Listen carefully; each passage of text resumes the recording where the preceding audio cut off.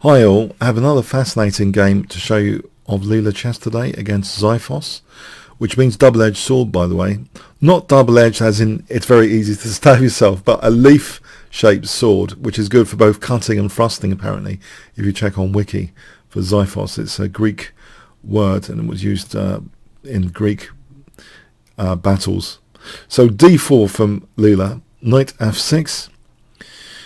From Xiphos, knight f3, e6, so good so far. It's all pretty standard stuff. Here though, after c5, we already get a revolutionary kind of new move, which has rarely been seen in top level over the board chess. Yeah, at this position, believe it or not, move 4, which makes this game very theoretically interesting in my view. So the usual move is, for example, e3. This is a usual kind of attacking position, a bit like the London system with the bishop on g5, Torre attack style, and also c3 just transposing into that same similar setup. It looks a very nice safe setup for white, so why take the risk with anything else? But Leela decides to play d5, a very interesting pawn sacrifice. E takes, e3 fixing down against d4. So that's the target on d5, bishop e7, knight c3. Black castles. Now, knight c6 has been seen before. Actually, there is one stem game here.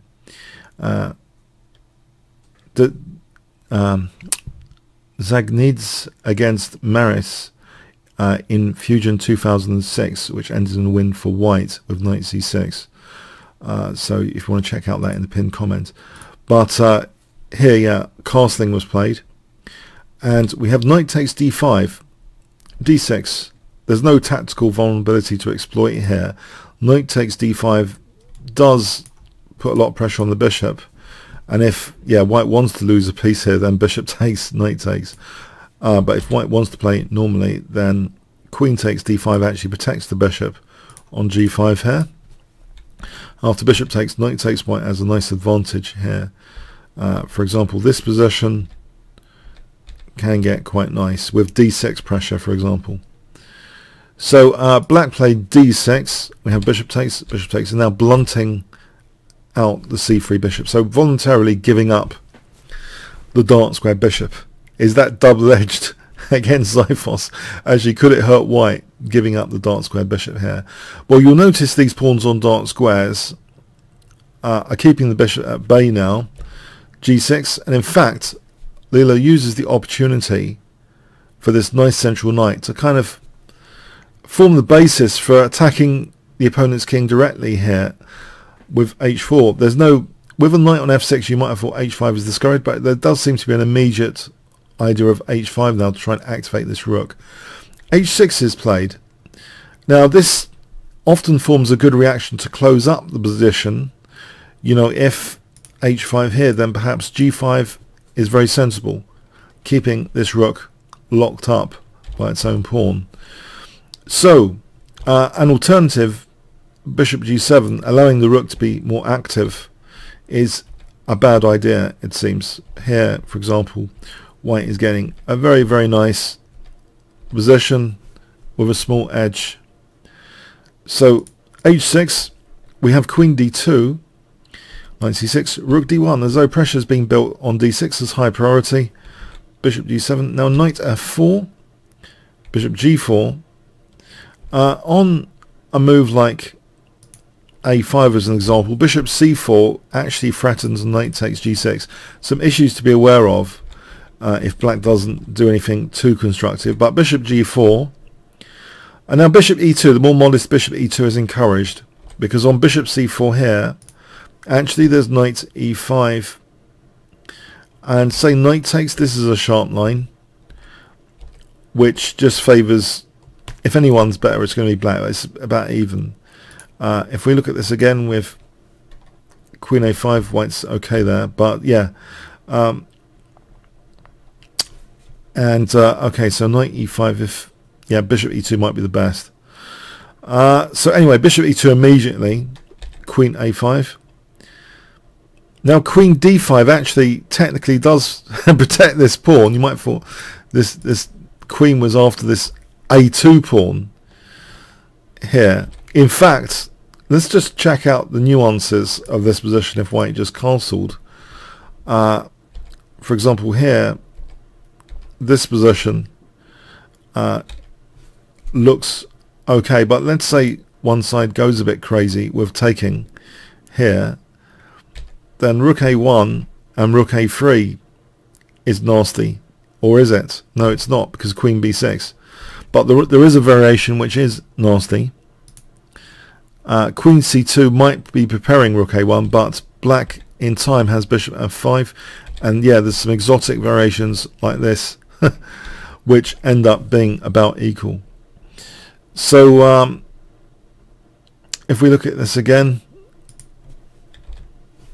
with rook fe1 here, and instead of rook fe8 here, this position is actually dangerous for black to take there, because now there's rook a3 here, and the queen is in big trouble here, because in this position the rook means that the queen has no fleeing after knight d5. So queen b6, knight d5, the queen is trapped here. So yeah, some interesting variations behind the scenes. So queen d5, queen b6, now looking to attack b2, it seems. On knight e7, the queen can go back to c4. For example, this is okay, where white has a small edge. So queen b6, we have rook d2, which does seem to just officially protect that pawn. You might think there's an idea of knight takes g6 here. It doesn't really work at all because of bishop e6. That's kind of refuting the thing after this sequence. For example, yeah, this white's in big trouble here. If white has to give up a piece and go back to this scenario, black can just take there actually and be better here. Very sharp tactical line. So we have rook d2, rook a d8, queen c4, bishop f5. There is actually a big threat here of knight d5, which hits the bishop and also hits the queen. Just to put that on the board, you know, if a6, knight d5, and then just queen takes g4. So bishop f5 gets the bishop out of the attack potential. Knight d5 hitting the queen, queen a5. White castles, bishop e6, pinning the knight. a4, we have rook d7, rook fd1, rook d8, queen e8, pardon me, queen f4, rook e8. So it seems pretty harmonious here for white, and Leela plays now on the queen side with b4. So this pawn is protected by the knight at the moment, and d6 is a target. So black doesn't play here bishop takes, because this position, there's actually b takes with that enormous pin on d7, and this ends up being very nice for white. So black can't do something on c3 here, but rather plays a5. Another thing to think about here, if black doesn't react on the queen side, just as a fictional scenario, is actually white ends up doing this kind of torture of c6, with a6 undermining the knight on c6 with a big advantage. So black reacts with a5. That's actually taken. So this is fragmenting in a technical sense white's queenside pawns, but the upside is this bishop now is getting a very nice square pinning the knight. And now it's here that white commits to e4. So we have queen a5. It's a very tricky position. It seems as though black is kind of tied down in a sort of bind here. Rook d3, the queen just goes back. It seems aimless play already from Xiphos. Here you might think, let's just explore the scenery. c4 here, bishop takes, e takes, and we see that nasty pin. Anytime there's a capture on d5, then this is just going to be favourable to white with the rooks being skewered. So queen d8, black doesn't seem to be doing too much. So in this position now, Leela gets aggressive. What would you play which is an aggressive move? But you have to say that the pieces look optimal and very harmonious as a basis for this aggression. So white to play, 5 seconds. Okay, g4, yeah. The pieces seem in totally ideal places. The queen and knight are coordinating on f6. So actually, one idea of this looks as though the g5 intuitively to reinforce again f6. So that becomes a great square of interest here, potentially. We have rook f8. Now g5, yeah, sealing that f6 square, it seems. Now hg. And now queen takes g5. Yeah, queen takes g5, not minding the exchange of queens. We have rook e8. On queen takes g5 check here, this is very nice to get a form pawn on f6, funny enough. It's very, very dangerous. For example, this scenario where is pretty disastrous for black, as an example. In fact, yeah, that's just one example variation. It just looks very horrible to have that sort of thing happening. So we have rook e8. King g2 anyway, as if there are operations now underway for the rooks, either this rook coming here or there, or g3 for h5. Yeah, I mean the bishop's covering h3 here. But okay, we have rook f8. Now the queen drops back to g3, eyeing potentially d6 as well. Rook e8, knight g5, which makes way for this f-pawn battering ram, which is becoming like a great theme of Leela. She's really preparing to batter down the black king side. Knight e5. On bishop takes here again, we've got this theme of the rooks being skewered. So anytime that happens, you know, the rooks are just skewered, winning the exchange. So there's no point doing that. Knight e5, rook d2. So actually a rook was offered here, actually, and it's actually quite bad for black, this position for knight e5 to be even considered, because actually it turns out bishop takes d7 is a nice advantage for white already. So white's already in a great position if this really is what black wants to do, knight e5 essentially. So the rook just drops back there, which is even stronger, just keeps the pressure on, because Leela just wants to smash the king side, forget about material, and the knight just goes back. So Xiphos again is just aimless, helpless, and repeating moves with absolutely no evident plan, it seems, except to be passive and wait for this demolition of the king side to happen. f4, the demolition is in progress. We have bishop h6. On bishop takes d5, it might actually be strongest to play rook takes, by the way, here. This position is pretty devastating. So bishop h6, as an alternative, rook f8. Let's say black doesn't play that, then white is going to pill things like this, or let's say if white wants to be sadistic, even can be like this, even stronger, attacking the king directly. And this is a really nice behind the scenes tactic, by the way, with check and then check here, picking up the queen. So there's a lot of nasty stuff if black doesn't do anything. So bishop h6, I guess, is trying to discourage h5, which is still a strong move anyway, but it was trying to discourage it. We have rook f2.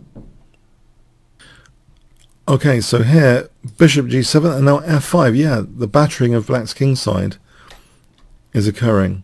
Also h5 is very dangerous. For example, like this. Yeah, there's a wealth of different ways to attack black here. This position is very nice as well. But f5 was played. Takes. King h1, just getting away for the g file to be made use of potentially. Yeah, this is starting to be extremely precarious for the black king safety. Rook takes f5. So both rooks are having a whirl of the time. And there's an imminent h6 now. So this is actually totally busted now for black. We see the move f6. It's a horrible move to have to play.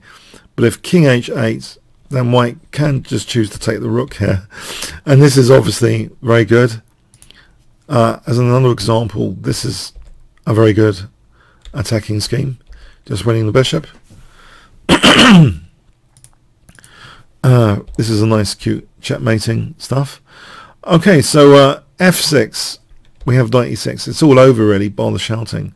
Rook takes e6 is played. The knight is attacking the queen and the bishop and the rook. So yeah, the exchange is given up here. And it's all over after h6. Yeah, black is just shedding material now. It's just totally, yeah, just hugely material down. Whole rook down. For what exactly? Not much. In fact, losing some pawns now. And the end is near, basically. So the rook's double here. We've got an outside pass pawn now to push. The bishop's controlling this square anyway. And these games are played to the death, so let's see it played out. Does Leela troll too much? Not really. Not on this occasion. So checkmate. So the significance of this game, it seems to me that there was an innovative early pawn sacrifice in this game, which is very far from what is frequently played. So it is an unusual game actually.